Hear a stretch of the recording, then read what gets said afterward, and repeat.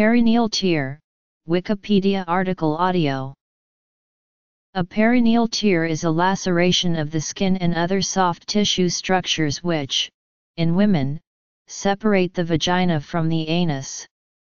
Perineal tears mainly occur in women as a result of vaginal childbirth, which strains the perineum. Tears vary widely in severity. The majority are superficial and require no treatment, but severe tears can cause significant bleeding, long-term pain, or dysfunction. A perineal tear is distinct from an episiotomy, in which the perineum is intentionally incised to facilitate delivery. Anatomy.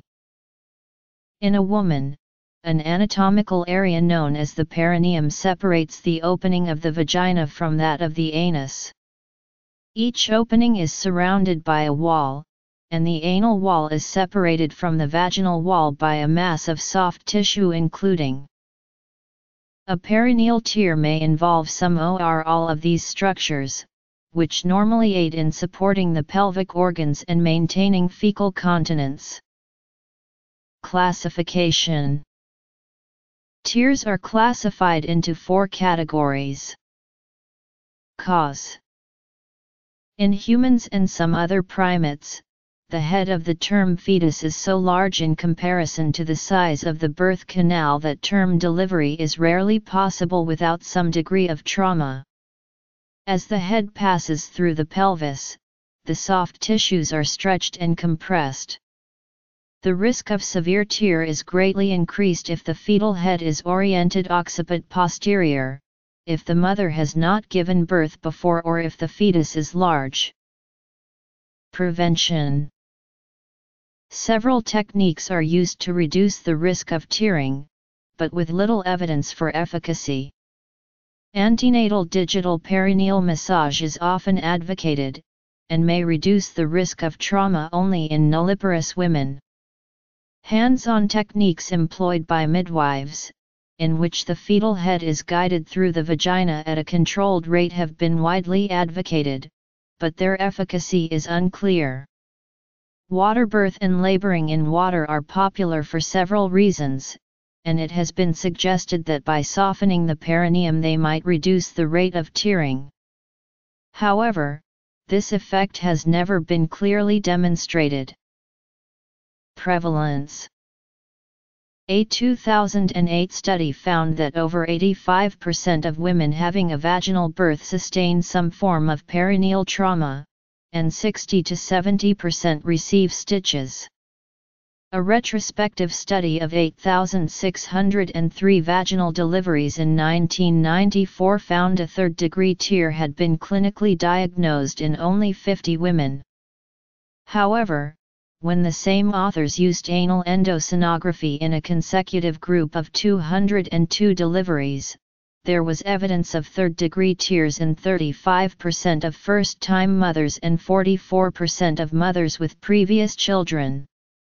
These numbers are confirmed by other researchers in 1999. Complications. A study by the Agency for Healthcare Research and Quality found that in 2011, first and second-degree perineal tear was the most common complicating condition for vaginal deliveries in the U.S. among women covered by either private insurance or Medicaid. Second-degree perineal laceration rates were higher for women covered by private insurance than for women covered by Medicaid.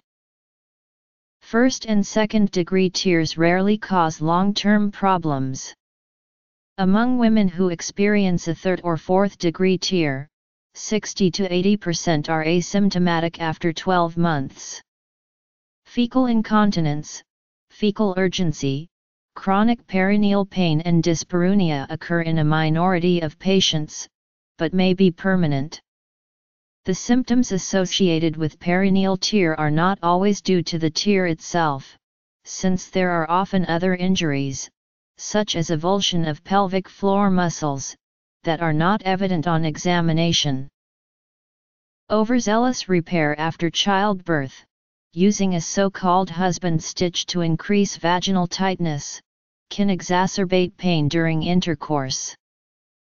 The muscles of the anus, the medial muscles of the urogenital region, the medial levator ani muscles, the fascia of perineum, which covers these muscles, the overlying skin and subcutaneous tissue. First-degree tear, laceration is limited to the fourchette and superficial perineal skin or vaginal mucosa. Second-degree tear, laceration extends beyond fourchette, perineal skin, and vaginal mucosa to perineal muscles and fascia, but not the anal sphincter. Third-degree tear, fourchette, perineal skin, vaginal mucosa, muscles, and anal sphincter are torn. Third-degree tears may be further subdivided into three subcategories. 3a. Partial tear of the external anal sphincter involving less than 50% thickness. 3b. Greater than 50% tear of the external anal sphincter. 3c. Internal sphincter is torn.